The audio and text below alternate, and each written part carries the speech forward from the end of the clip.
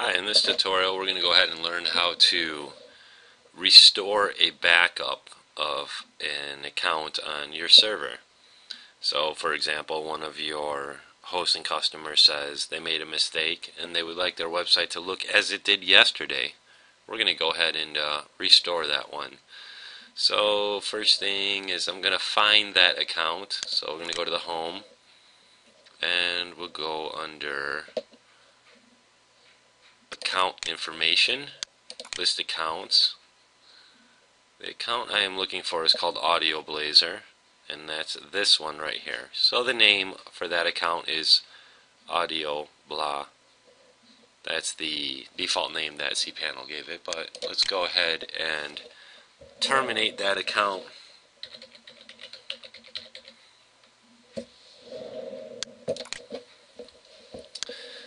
So we have Audio Blah.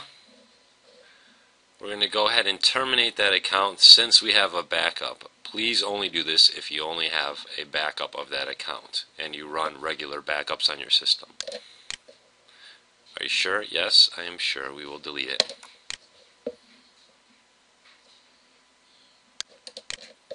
The account has been deleted. So what we'll do next is check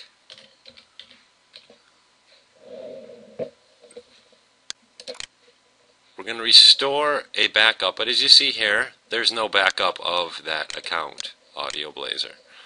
So what we'll do is we'll FTP into the machine as root, and then we'll go under backups, cpanel backup, and you can either grab the daily, monthly, or weekly backup of it. We'll grab the daily of it.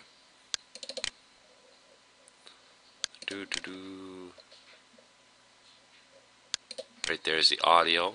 As you see here is the backup of the account. And what we'll do is we'll just FTP that over real quick. And then what we're going to do is we're going to move that to the home directory. Backups are not stored in the home directory, so you're going to have to manually move them, and that's what we're doing right now. So let's find, there it is. Now we move it over there. Now the backup, the zip file, is in our home directory. Now we'll go back to home and we will restore, and there, now you can see that it is located in the home directory, and we are able to restore that account.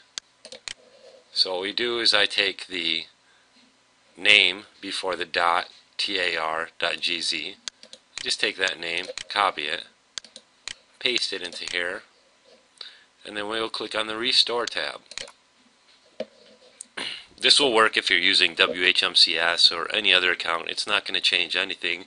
All it will do is restore the account to the previous day or your last backup, or if you're using the weekly or monthly backup, whichever backup you want to use. So now, as we see, the account has been restored and it's complete. It's very simple. Thank you.